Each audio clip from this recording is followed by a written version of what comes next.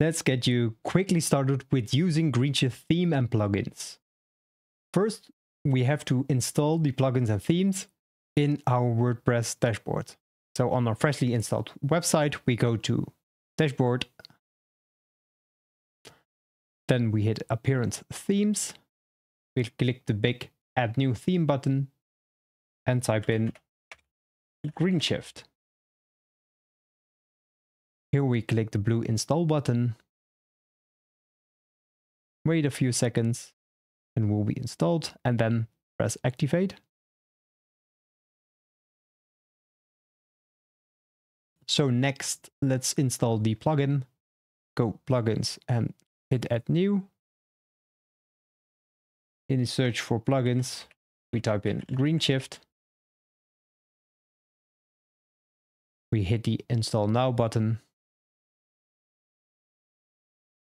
and press Activate.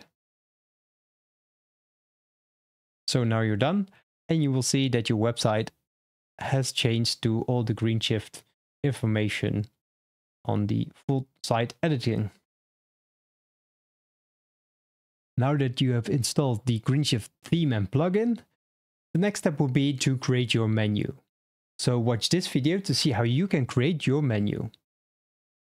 And if you're still watching, hit subscribe to get more tips and tricks on web creation. Until next time, keep designing.